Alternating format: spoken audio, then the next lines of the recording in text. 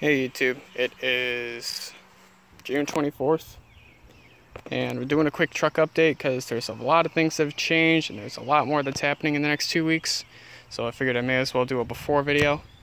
Right off the bat, I don't believe I covered this at all. The strobe grill lights are gone. I had those mounted. They were the Uniforms Warehouse WL08. Those are gone. I put the T3 grill lights in the same holes and got brackets for them. There will be a VHF antenna mounted right there. Right now that's just a placeholder, just keeping things covered up. I also just wanted to see how I would like the look of it, and I like it very much. Yesterday I had new rims put on because the old ones were rotted and they were warped, so the center caps kept popping off and I couldn't get anything to stay on them. So that was also done. So these are aluminum 16x7s, which they are way nicer. And the the back rack's gone. Because this truck, she's going out to get $4,000 worth of body repair. The bed is getting replaced, the tailgate's getting replaced, the rocker panels under the truck are getting replaced, and the cab corners are getting replaced. And they're also going to take a look at the bottom of the doors and see if they can do anything about that. And the reason for all of that is back here, and you can see kind of all the little pockets where there's just rust markings or discoloration. That's what the bed looks like. I happened to notice this when I was throwing some pallets in. It's a little soft right here. I saw the rip. I pulled it up and I can see the ground. You can see, kind of see my boot, I think. Yeah, you can kind of see my boot through there. So that's all the way out.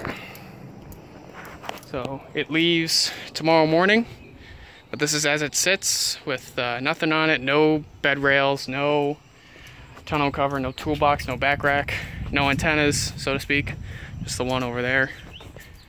But the only thing that's going to be saved, the only things that are going to be saved off of this bed are the fender flares and the mud flaps and the taillights. That's it. Everything else is going to be another bed that's getting repaired actually right now. They're going to paint it, match the truck. It's going to get a new tailgate. The bumper is going to stay the same. And then they're going to do the rockers and doors and cab corners, as I said. We're also working on the console. So there's a couple of different things we may do. Unfortunately, I'm going to have to remove the center bench for a couple of them because we just can't find anything that fits into here. I was going to have a custom console made up, but that didn't work out too well.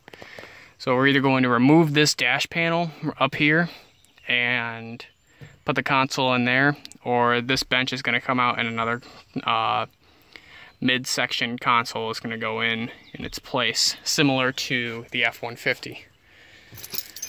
But other than that, it's cleaned out, and tomorrow morning it gets dropped off for all the body work. It still sounds amazing.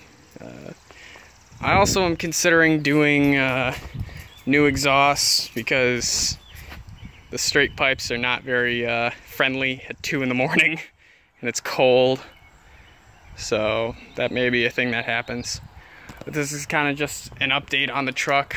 It's going to get the light bar on while the bed's off, so once the new bed's on, I'm going to go back over there, wire up the lights in the back again, and we're going to put the light bar on. We're not going to wire the light bar up yet, but the edge strobe bar is going back on. And then all the plumbing for that and wiring, the antenna lines, they're going into the truck as well, all at one shot. So that way, when we finally do go to install the console and run power into the cab, all the hard stuff from the back is done. We just have to run the power leads into the cab. And that front antenna needs a new coax connection because it doesn't have anything on it. So other than that, that's the end of this video. Stay tuned for more aerodynamic updates. I'm just waiting on the domes from Federal Signal at this point. That's it. Everything else is done in the bar. I have the filters waiting to go on, but unfortunately I won't be able to throw it on the truck like I thought I would be before I put the edge bar on, because it was supposed to be put the LP on, the blue LP that was on there, and then put the aerodynamic on in between the edge, because I wanted to run the aerodynamic for a bit. But that's not going to happen because the edge is going right on after the box is replaced. So again, thanks for watching, and see y'all around.